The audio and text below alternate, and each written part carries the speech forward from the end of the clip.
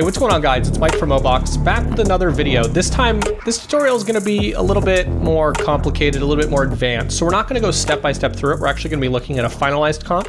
And we're kind of doing this similar to the way Workbench TV does videos. If you want to see advanced tutorials on After Effects, I highly recommend you check Workbench TV out. But this time we're going to be looking at kind of a black hole effect. It's not perfectly exactly what a black hole would look like, but I think it looks pretty cool. So let's just go ahead and jump in After Effects here and see what we have.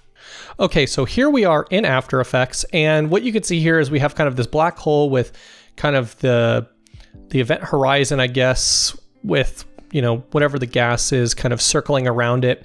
But you can see here that the stars as well as the gases are kind of warped by the black hole. So I'm going to show you kind of where I started here by making this ring. So I have 3 copies of it, but they're all pretty much the same. Starting with kind of just a white solid. I just added a gradient ramp. So actually to start, I masked this out and added a little bit of a feather. But you know, the first thing was a gradient ramp going from yellow to red with it being radially outward.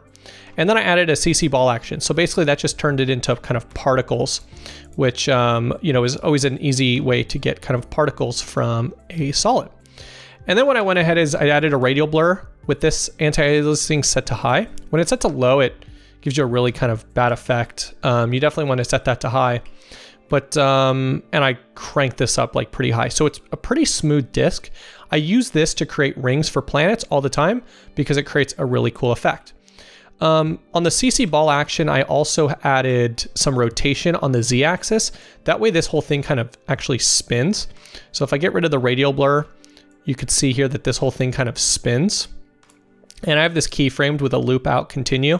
So basically I wanted my composition to end right here. So I made sure that all of these rotations were multiples, whole number multiples. So 5, 3, and 2 instead of like 5.2 because I wanted it to loop properly. So when you add the radial blur here, you kind of get this really cool kind of spinning effect. It's like almost like a smoky spinning effect. And I'll show you what I have on the other two. So the other two are pretty much the same, except for the radial blur on this one is turned down way down and the amount of rotations is turned down. And then on the one on the bottom here, radial blur is turned up a little bit more, but it's a little bit chunkier. So I increased the size of the orbs or the balls on the CC ball action. So when you layer these all together, it's actually pretty CPU intensive. So I'm going to set this down to 1/4. But you can see here that the whole thing kind of spins. At 1/4, it kind of looks like garbage. At full, it just takes too long to actually view it. One thing that I actually did was I was doing stuff for Cinema 4D, render or kind of 3D stuff. So I actually left my renderer on 3D. So it took way longer to render stuff and to view it. So if you don't know if you accidentally left this on or your composition is going really slow, if you just go to composition settings and go to 3D renderer, just make sure it's set to classic 3D unless you intentionally want it to be on Cinema 4D or ray traced, because otherwise it just slows it down even more. So I took this ring and I added it to a new composition. I duplicated it. So you can see here I have 2 rings and I kind of tilted them in the X rotation to kind of be like a ring around a circle. So let me just get rid of some of these other effects here, and we're going to go through what they are, but I'm just going to get rid of some of these just so you can kind of see what we have. So we have the first ring and we have the second ring. Now you'll notice here that they're actually masked out. So I'm going to actually just set this back to no track matte for both of these. And then you can see kind of that we have just 2 rings. But the trick here is I have an adjustment layer in between. And this adjustment layer has something called Flo Motion on it.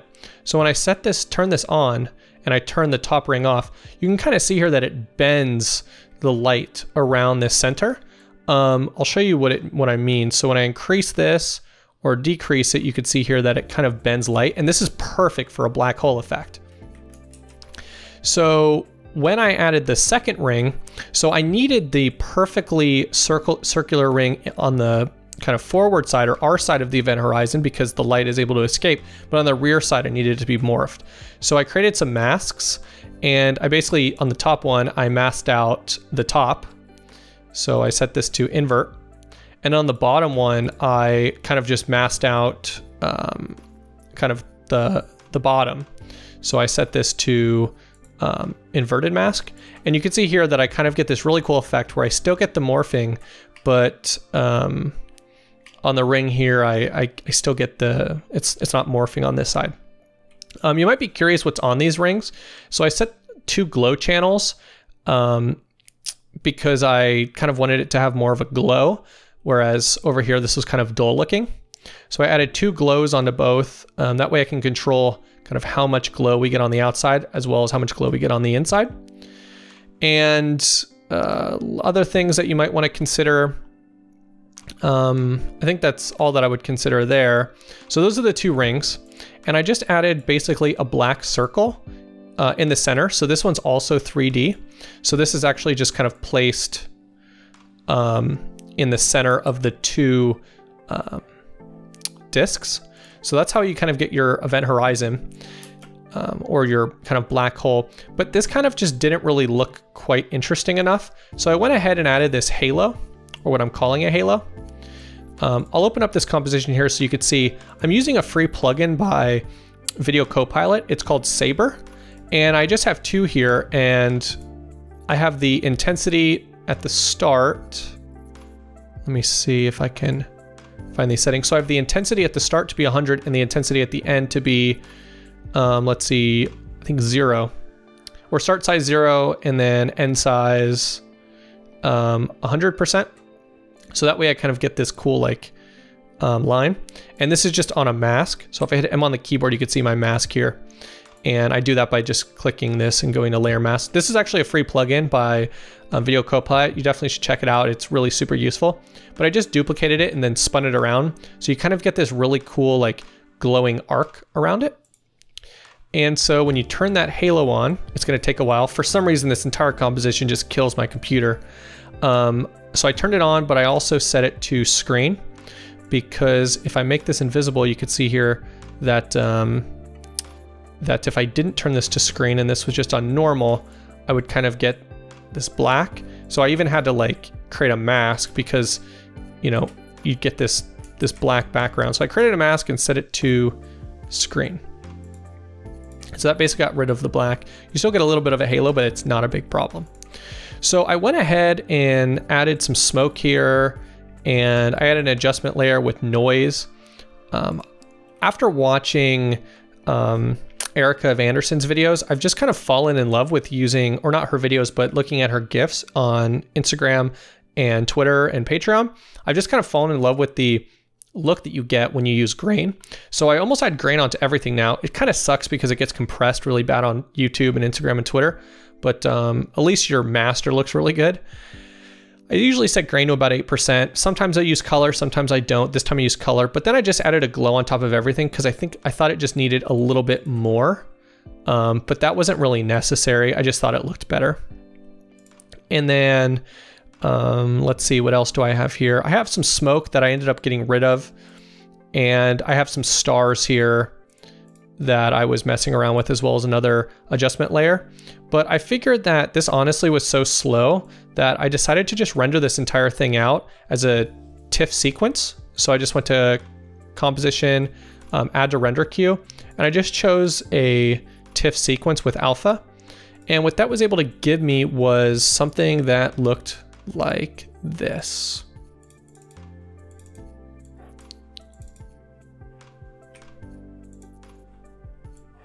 So I rendered it first out with the black background, but then I went ahead and I just rendered it out with the alpha. You can see here on the ends it's kind of clipping. Not a big problem because it's actually just going to fit in my composition. I could always mask that out later and feather it. So once I did that, I added it to a new composition, and now I could actually see it in action. So you could see the kind of outside spinning, and it just looks like super violent and really awesome, and you know, not too fast but not too slow either. But let me just get rid of the other stuff. So this is basically just what it looks like. That was the render. If I hit U on the keyboard, I just added a scale and a rotation. So this thing kind of increases in size and kind of turns a little bit.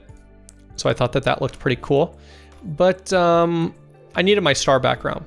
So I created this kind of 1000 by 1000 star map, and I used another free plugin by Video Copilot called ORB.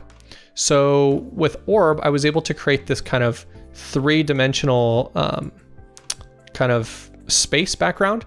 There's a tutorial actually on Video Copilot's YouTube channel where he talks about how to use this. I recommend you check it out. There's a lot of settings here that I messed around with, but the main thing you need to know is that I just changed the rotation on the X, Y, and Z. So this kind of moved a little bit around, and I'll show you why I wanted that.